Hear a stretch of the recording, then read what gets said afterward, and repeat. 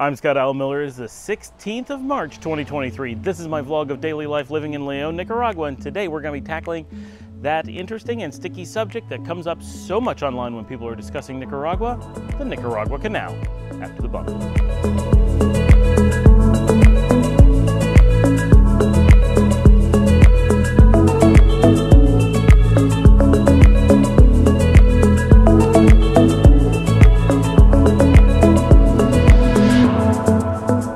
We're back. Today is Thursday, and I was out at the beach today. As many of you know, I stayed there last night. My dog's behind me, and she loves when we do the show. This morning was super busy. I had so much work I had to do. I ended up getting stuck working from the beach after doing a morning walk. Did some beautiful photography. Got a little bit of scenes of the beach. It was absolutely beautiful. I'll show what little bit I can during the show, but that was it. Ended up working from the beach all day, getting back in the afternoon, and just having a really long, rough day dealing with things at the office, but everything's fine. Today, though, we're going to talk about the Nicaragua Canal. A lot of people, in general, if you go to YouTube and look up things about Nicaragua, you find a lot of people talking about the Nicaragua Canal, and I have found a number of videos that are extremely popular that are talking about the future of Nicaragua and how the canal is going to reinvigorate the economy and create all these jobs, and it's going to bypass Panama, it's going to shift the balance of world power, and all these amazing statements. I think we need to go back and give a little bit of history about the Nicaragua Canal because I think people are missing a little bit of the context. So let's save it for the end, what the big surprise is, but I think you'll figure it out as we go along.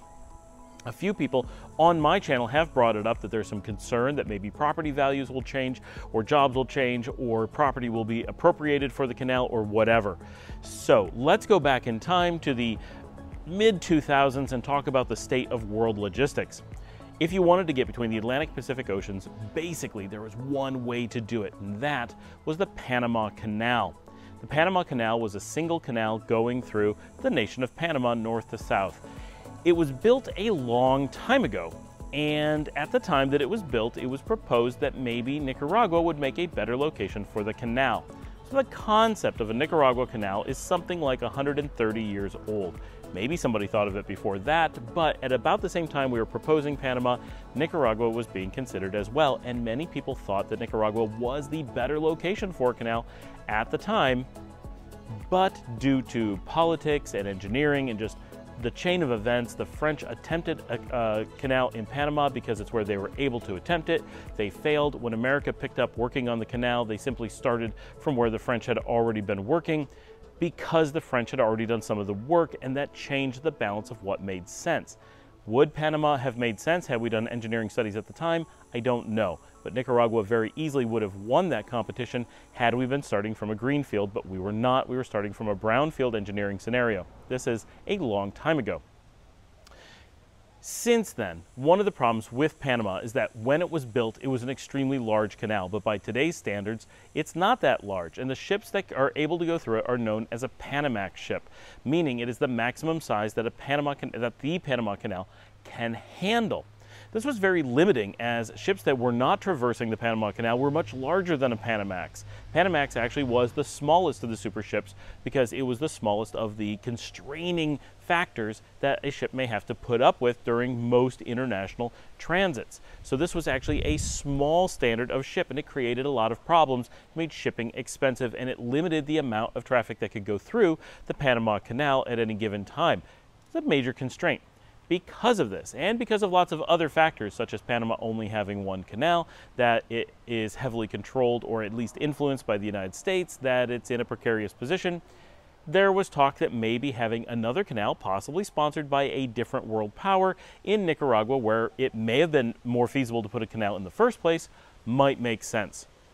In 2013, the idea was floated and actually got some momentum. I don't know how much, and things get pretty murky. If you try to look up anything about the Nicaragua Canal, you'll actually find that there's extremely little documentation on this. There's some names, there's some things happened, but there's actually pretty much nothing. It's mostly like working from newspaper clippings. In 2013, the project supposedly moved forward. Some money changed hands, some legal things changed, some appropriation of property supposedly happened, or the future appropriation of property happened, and planning was begun. At least that is what we are told. None of that planning is actually available to the public, to the best of my knowledge, so it is just trusted that there was a company in China working on this project. A Chinese billionaire set up a company that was going to back the program and began working on it. That's what we are told by every source that we have, including like Wikipedia. During 2013, 2014, and some of 2015, people were talking about the canal heavily. I lived in Nicaragua in 2015, and this is an important piece of the story, not my piece per se, but the fact that I was here and was able to see it firsthand. When I moved to Nicaragua in 2015, a couple major things had already happened. One is I had already spent years hearing about the Nicaragua Canal, so I was already familiar with its concept, with the project, with its hopes and goals and plans, and the fact that it was supposedly underway and what to expect and what needed to be done and what its risks were. Its number one risk was that Panama would decide to enlarge their own canal, make it larger than Panamax, or put in a second canal altogether, and potentially beat them to the punch. Panama already had the logistics, all the pieces in play, all of the key players were there, the stakeholders, the shipping companies, the logistics, everything. So if Panama could do it earlier, it was the preferred location. When I lived in Panama earlier in 2015, one of the things that I got to witness firsthand was the creation of the new Panama Canal, the one that is bigger than the Panamax. That was completed in 2015. We saw it almost at completion when we lived there. At that point, it was already known in Panama that Panama was about to complete, and there was no way it wasn't going to complete. They had all the engineers, all the parts, all the funding, everything was done. Their canal was essentially finished. It was also known that Nicaragua hadn't started because Panama was so far along by the time they got everything in place. So when we lived in Panama in early 2015, in the region, it was considered that Nicaragua had simply not moved fast enough, or Panama had moved so fast, that the concept of the Nicaragua Canal just evaporated.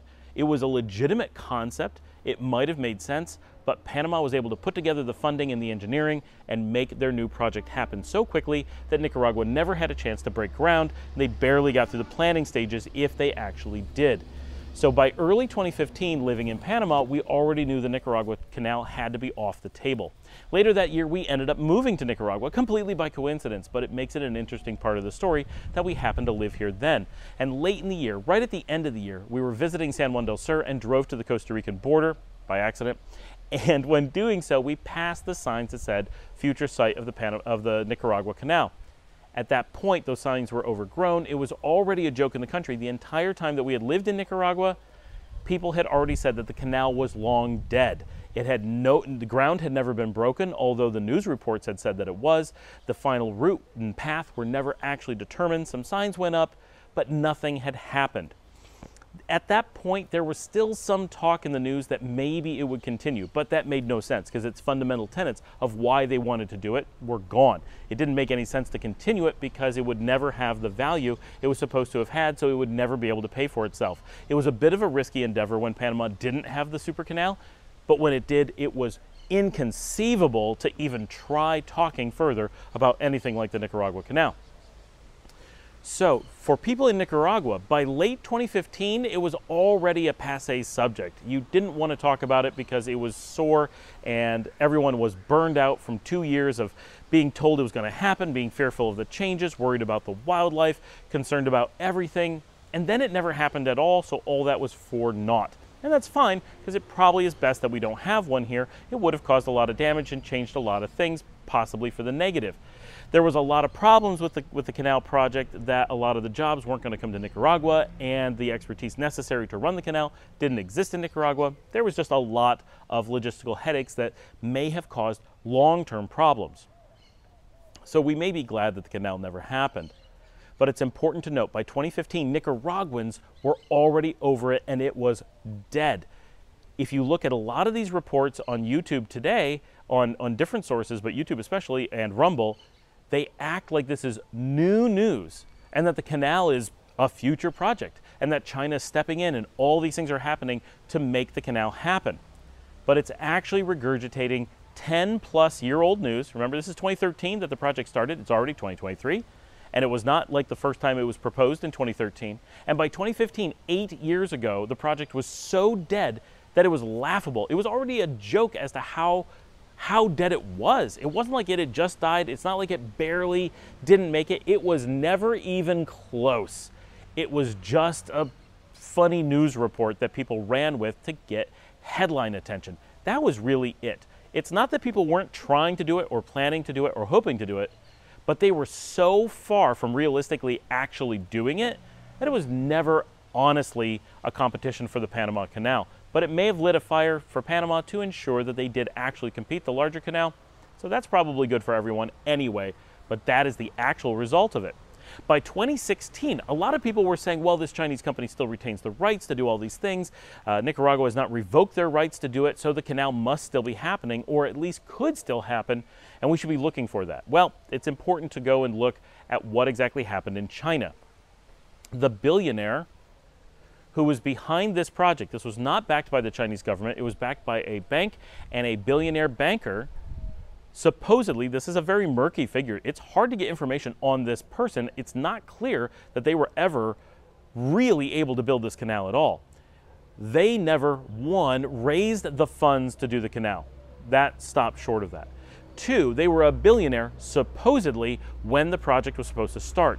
But not long after the canal was supposed to have already been finished, it turned out that he had lost his fortunes, and while he was still a rich guy, he was not a billionaire and in no way prepared to be a financier of a canal or any other large-scale project. There was a holding company in China that was put together to hold the canal's project and do all that. That is the company that holds all the rights. People point to that all the time as saying the legislation in Nicaragua still has those rights held by that company, so that company could come and continue the canal. It could seize property. It has a lot of rights to do things to make the canal happen. That part is true. What is left out of all those stories is that that person who runs that bank, that billionaire supposedly, he's essentially disappeared. No one has any actual records of him.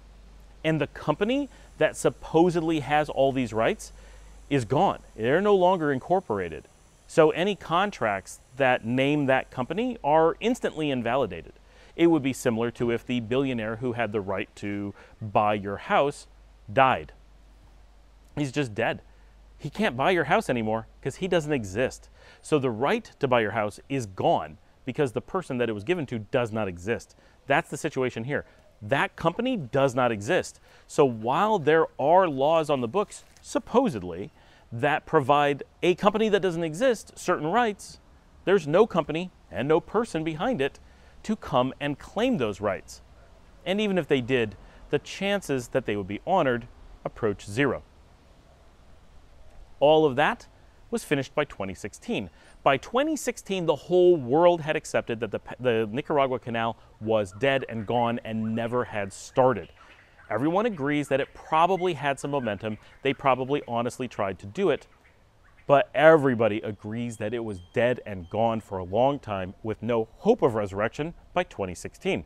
2016 was a full 7 years ago. Running news that the Nicaragua Canal is a future project that is going to create jobs, that China's backing it, all of these things, that it's part of the Belt and Roads program, which itself is gone. All of those things is a lot like running news saying that the Japanese are about to bomb Pearl Harbor. Like, this is a long time ago. These are really, really old news cycles. This has come around many times in the last 10 years.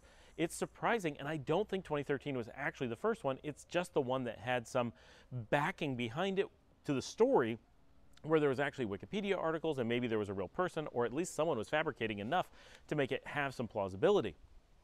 Everything since 2015 is completely nonsensical. And if you look up any of the actual sources like Wikipedia, you will find that there is nothing since that time.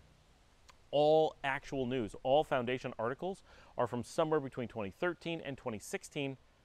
And if you lived here, you know that all of it was already gone by 2015, and anything going into 2016 was still just the news cycle trying to keep interest going because it was getting eyeballs and making money by selling news reports. That is it.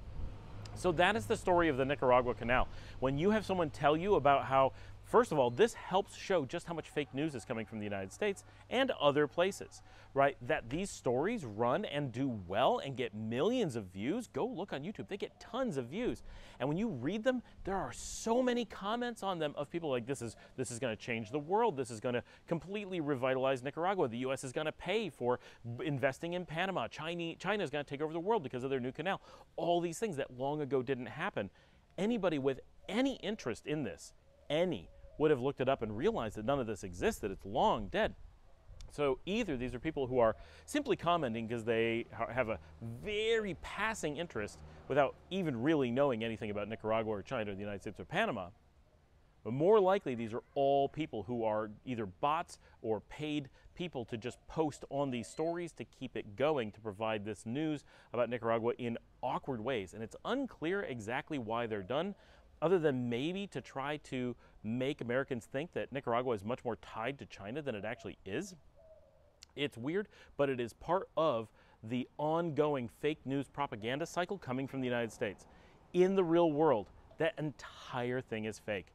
So while it's interesting and while it could maybe have been something at some point, it is so completely out of the consciousness. If you said that the Nicaragua Canal here in Nicaragua, people would be confused. It has been essentially a generation since anyone thought that might actually be a thing. It used to be a bit of a joke that everyone had fallen for it, and of course it's not really happening, and it's so dead. But now it's forgotten because it was so long ago that most of the people you will talk to were children when it was going on, and they may have heard about it. But let's face it, if someone was talking about putting a canal through California 10 years ago, now you'd be like, wait, oh, there was some weird talk of some hyped up idea that made no sense whatsoever. I remember that, kind of. I don't know the details. If someone said, oh, that's a new thing, you'd be like, that's not a new thing. That was a joke when I was a kid. What are you talking about? So that is the state of the Nicaragua Canal. Don't let anyone mislead you with information about Nicaragua. Do some research. Use common sense. Nicaragua is a lot more sensible place than people give it credit for. It's not doing crazy things. It is not out to change the world. It is not picking up the rampart and trying to fight its one country war against the rest of the world. It is simply a normal country doing normal things in a normal place, acting normally. And once you start looking at it through the same lens that you view other countries, it starts to make a lot more sense and not be as crazy as you think. Thanks for joining me. Please remember to like and subscribe. If you'd like to support the channel, please do. Go to the link below and buy me a coffee at buymeacoffee.com/ScottAllenMiller. There's a mosquito right on the lens in the middle of the picture. I think you can probably see it somewhere right down here. And that helps a lot. It's like Patreon. That comes directly to me and helps pay for the cameras and the computers and all the things necessary to make this show. As always, share on social media, pop this on Reddit, on LinkedIn, get on Facebook, get on those expat groups, share this, tell people you know that are looking into Nicaragua. Here's the kind of things you got to watch out for. There's a lot of misinformation out there, and when you get on the ground, you'll realize it is a very different place than you think. Like and subscribe, tell your friends, get into the comments, let me know what you've seen. What have people been trying to tell you? Right down there. Scroll down, it's a great conversation, and I will see all of you tomorrow.